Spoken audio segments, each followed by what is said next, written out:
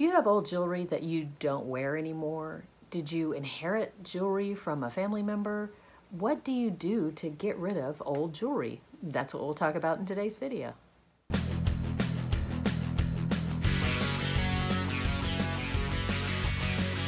Hi, I'm Kelly Vandever. I'm a real estate agent here in the Alpharetta, Georgia area with Keller Williams, North Atlanta. How do you get rid of old jewelry? My mother passed away more than 20 years ago, and probably because I'm her only daughter, I was given all of her old jewelry. My mom didn't wear a lot of jewelry, so it wasn't much. In fact, this ring is probably the one thing of hers that I wear on a regular basis. Earlier this year, my stepmother passed away, and my stepmother had a lot of jewelry. She really did love jewelry. So I had a few of her things, I had a few of my mom's things, I had some of old jewelry that I didn't wear anymore, and so I went ahead and figured out how I was going to get rid of this jewelry. My first call was to a jeweler I knew that bought and sold gold. I had met him at a networking meeting here in the Alpharetta area, and I called him up and I warned him. I said, I don't know if any of this jewelry has any value at all. It might all be costume jewelry. He said, don't worry about it. Load it all up. Bring it all in. So here's some video I took while I was there. I'm here at Atlanta Diamond Design. It's in Cumming, Georgia. And if you know the Avenues area, it's right next to Cheeky's, the Mexican place. And here's the phone number for you have that for reference. They do complimentary cleaning, which I think is pretty cool. So go ahead and introduce yourself to everybody. Tell them. Hi everybody. My name is Izzy Israeli. I am a professional jeweler with a lot of mileage on my back. And I do this for any customer that is interested in knowing if they have any good stuff or any junk. And as you can see, this was a box full of stuff. And over here we already found some items that she will be able to cash out and get money for.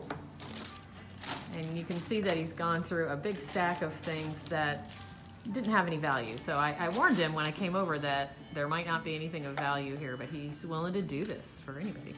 And I warned her that if I find something and it's good and she won't sell it to me, she'll have to pay me $100 an hour. That's my fees.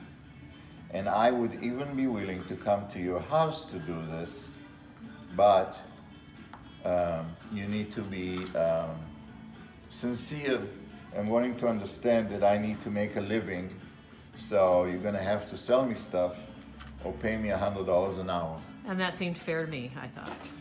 So, thank you, Izzy. You're welcome. After selling what I could, I figured some of the ladies in the family might enjoy having some of this jewelry. So I put my OCD tendencies to good work, and I took a ton of pictures of all these jewelry pieces and labeled them. Okay, one quick hint about labeling. Don't do like I did. I started with A, B, C. By the time I got to Z, Z, Z, I realized I needed a different labeling scheme. So then I switched to something that was related to the piece and then a number. So for instance, B for bracelet, W for watch, and then put the numbers in after that. Because one of my other superpowers happens to be using PowerPoint, I put all those images into a PowerPoint slide, then converted it to a PDF document.